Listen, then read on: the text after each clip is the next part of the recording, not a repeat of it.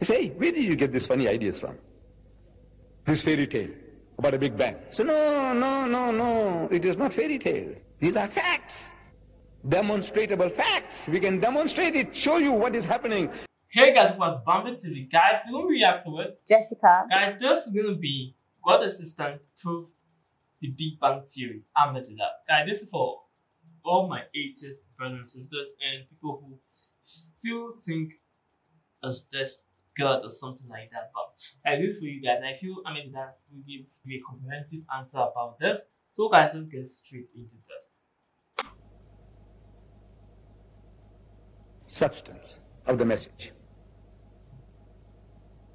Allah says, another example I give you. أَوَلَمْ يَرَ الَّذِينَ كَفَرُوا. This is, do not the unbelievers see? These atheists, these agnostics, the people who deny the existence of God, can't they see? In other words, Allah expects them to see, to be able to see, to witness. أَوَلَمْ يَرَ الَّذِينَ كَفَرُوا أَنَّ السَّمَاوَاتِ وَالْأَرْضَ كَانَتَ رَتْكًا. That the heavens and the earth were joined together as one unit of creation. فَفَتَقْنَاهُمَا, and he split them asunder.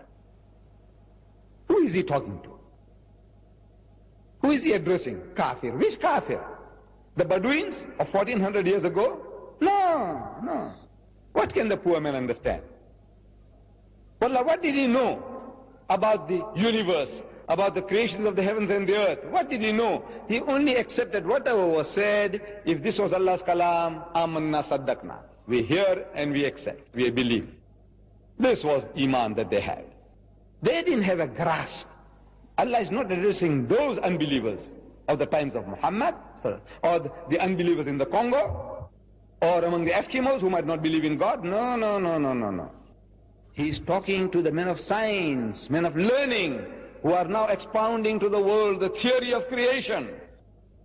That these astronomers, with the mighty telescopes, when they're looking into space and they're analyzing the movements in the heavens, and they're telling you as if they did it, if they are the ones who are making these things, this machine, this clock to work, this clock of the universe, the way they explain it as if they are doing it. Such a person, with his great learning, he says that this universe came into being with a big bang, billions of years ago. Because he is watching the universe and he is noticing that these heavenly bodies are receding from a central place somewhere, is all going out in all directions, moving away. Like a balloon. When you blow, it gets bigger and bigger. Something like that is happening in the skies, in the heavens. These galaxies, they're receding from us at a faster and faster speed. And once they reach the speed of light, 186,000 miles per second. Once they reach that speed, we won't be able to see it anymore, because the light that is coming from there, it won't be coming anymore, it's going away. So we must discover bigger and better telescopes to see the sights, the wonders, otherwise we'll miss the bus. So they say that this universe came into being with a big bang, the Big Bang theory. Who says that? The most learned men of science, astronomers. They say, where did you get these funny ideas from? This fairy tale about a Big Bang. So no, it is not fairy tales. These are facts. Demonstrable facts. We can demonstrate it, show you what is happening, and from that we can conclude. If we had a film and put in reverse gear, so we could see what is happening is all coming back again. With the way it's going out, the balloon, if we can deflate it, you'll see it all coming back to one central point. And there was a Big Bang. When did you discover this? You say yesterday. Because 50 years is yesterday in the history of man. What is 50 years? Nothing. As an illiterate man in the desert, a person who didn't know how to read or write, a person who couldn't sign his own name, he couldn't have known this, could he? He says, no, never. Impossible. Man doesn't know astronomy. He hasn't got the instruments. He hasn't got a telescope. Nothing. In the desert. And among an ummi people, illiterate people. And he is now telling you, this man in the desert, 1,400 years ago, كانت رتكا. فَفَتَقْنَاهُمَا, and he split them asunder. And you biologists, people who study minute life, microplasm, the amoeba, he says, you know, life originated in the sea, water. Without this water, no life. And they tell you, say, look, we look back in time, in space, he says, look, this is how life originated. There was a time when this earth was a molten mass. Nothing could have survived here. Everything boiling, and over a period of billions of years, you know, the vapors went up and came down, and the vapors went up and came down and started cooling this earth. It took billions of years, and then started life, germs, plant life, and all these things started. At one time, there was nothing, and then it started. Where did life come from? He says, from the sea. Certain chemical actions, the sun playing its part, and life started from there. When did you find this out? It's yesterday. Because 50 years is yesterday in the history of man. An illiterate man in the desert, he couldn't have known that, could he? He says, no, never.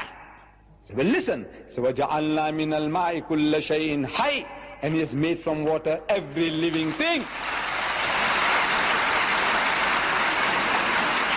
So, أَفَلَا يُؤْمِنُونَ, will you then not believe? Who? You, men of science, you, men of learning, you kafir, you atheist, you agnostic, why can't you believe? Guys, he said God made things out of water. Yeah, I really don't think that was in the Bible. No, it wasn't. Maybe it's talking about Islam. Yeah, but like I really will check out the full video like after that. I don't know what he's talking. I enjoyed, like, I was lost in thought thinking about what he was saying. Like I enjoyed it because if you want to be honest with yourself, most scientists actually have confirmed that there is God, because there are some things that they just can't explain. Like the brain, the eyes, like there's no explanation you give. But then most of them, like I feel most of them are ignorant. Like you can't really explain this particular thing, but then you still don't believe that there's a supernatural explanation to this. Yeah. So yeah, most of them are actually ignorant, like very ignorant. I will not say ignorant, but they are scared to believe. But they know that if they want to believe and follow the religion, they have to live a certain way. So they don't want to like give themselves the Yeah, I totally understand. responsibility. So they like living their life free. They can drink, do what they want to do. And wow, I pray this video get out there and maybe one or two people see it and decide to change and give their life right. Okay, let's like, share, subscribe to our channel. Tell us what you think about this video. Like, share, subscribe to our channel. We'll see you next time, guys.